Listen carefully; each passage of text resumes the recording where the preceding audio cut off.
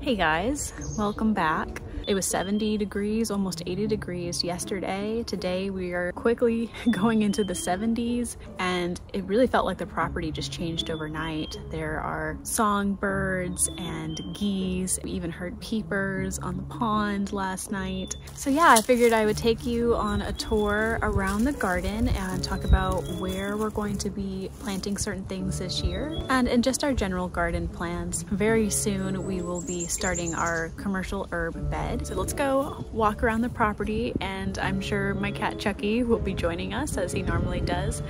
He loves to follow me around the property. Hi, just talking about you, bud. He is in almost every single one of my videos. He's kind of a star that way. Chuckie is a Maine Coon cat. He would have done really well as a barn cat. He does go inside with us during the winter, and he's kind of an indoor-outdoor cat, but he would have made an amazing barn cat. Often on really warm days, I'll just see him laying in a pile of hay, and it could even be raining out, and he's just totally content to just be outside and be in nature. Hey, buddy. Hi. Good boy. All right, you ready to go? It's hard to believe that this used to all be open field. Every year our garden grows and grows. In this bed we're planting potatoes. Yukon Golds in one and red or russets in the other. I've yet to decide. This bed is where we grew last year's potatoes, but this year it will be sown thick with green beans and chamomile in the middle. The chamomile I'm experimenting with as a way to treat the soil for potato blight. Next year we will grow potatoes in the middle bed again and see how it performs.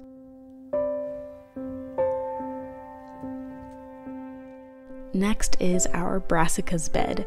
Cabbages, Brussels sprouts, and broccoli get hit hard in our garden by cabbage moth and cabbage worm, which are the same insect but at different stages in their life.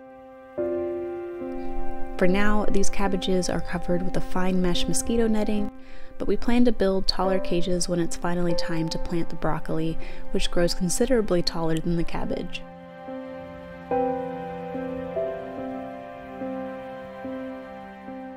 And in this bed we grew shell beans last year. This year it will be garlic. Lots and lots of garlic. We already planted 2 of the cells last autumn, but I'll be planting more this spring.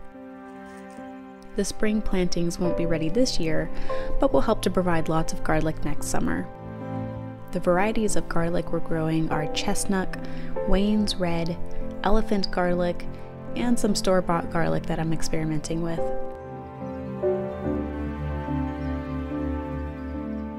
And this raised bed that's made from a galvanized fire ring contains asparagus. As you can probably tell, the soil sunk down quite a bit over the winter, so we'll see how those asparagus fared soon enough. Around the asparagus, you'll notice that I have a heavy layer of straw mulch. Once removed, I'll be planting sweet potatoes around the asparagus bed. Sweet potatoes like it hot, so I'm hoping that I'll be done harvesting the asparagus by the time the slips are planted. This is my in-ground no-dig bed that I'm quite proud of. Last year it was planted with the 3 sisters. I fed this bed with a lot of chopped up leaves and mowed lawn trimmings, and the worms made quick work of it all. I found that they like to congregate around the old roots of the corn, so I've left those intact for the worms to enjoy.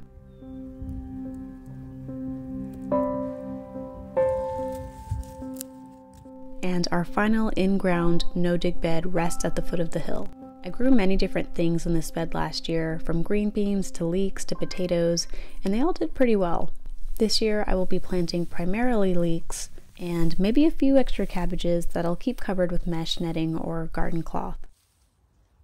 Straw makes an excellent mulch that slowly feeds the soil and also prevents weeds from getting established. I will pull back the straw just enough to plant, but leave most of it in place right where it is. Now let's go to the top of the hill, to the garden that surrounds our outdoor living space. What used to be an empty plot of wind-scarred soil, we've built up with rockscaping and windbreaks over time. I love working with rocks. We've added in some cold-hardy ornamentals like Hugo pines, a juniper bonsai, We even have some mullein growing in the dry outcroppings. It looks like a few survived over winter, and last year's leaves make a wonderfully soft mulch. I have no idea what this is, and whatever this was, it's dead. So behind me here is my second oldest raised bed. We've been working with this raised bed for 3 years, and this will be our 4th year. Every year we have it just completely full of plants. It's really well shaded, and I like to do chop and drop in this bed as well. So I'm pretty sure it has lots of organic nutrients, lots of worm activity. And then of course at the end of the season we cover it with a really thick mulch of straw. So I like to use this raised bed for my kale, Swiss chard, and I also like to interplant or companion plant leeks in this bed. It's easy to get to, I don't have to walk very far, it's just right in my backyard. And kale and Swiss chard also last a pretty long time. They're frost hardy. So I can just come out here, get some salad greens for dinner, wash them up, and then we have a nice side dish with our dinner. You'll also notice that there are chives growing in certain corners. When we built this bed, it's on the hillside. Not all of the spots are like straight down. Some of them have rock ledges, and so I didn't want that space to be wasted, so I figured I would plant some chives there in the shallow spots, and they've been doing extremely well, and I look forward to seeing those very pretty purple flowers sometime in May.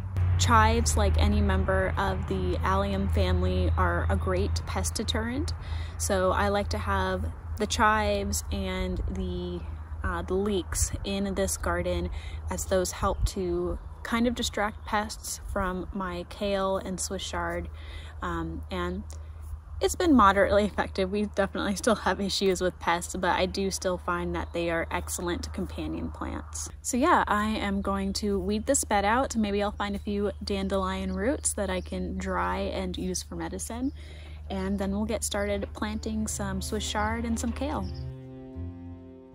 I love how colorful this garden is during the summer. It really makes a lovely statement piece in the backyard.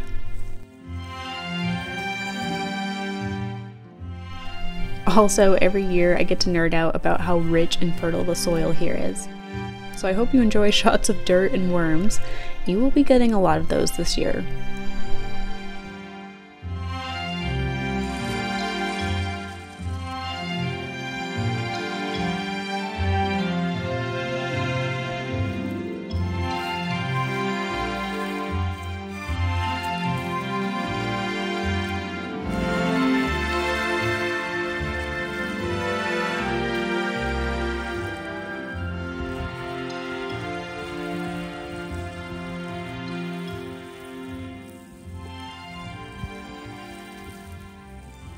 So right now these leeks here are hardening off. I also want them to get a bit bigger. I'd like them to be, I don't know, just under pencil sized, though I think they might go in the ground sooner than that.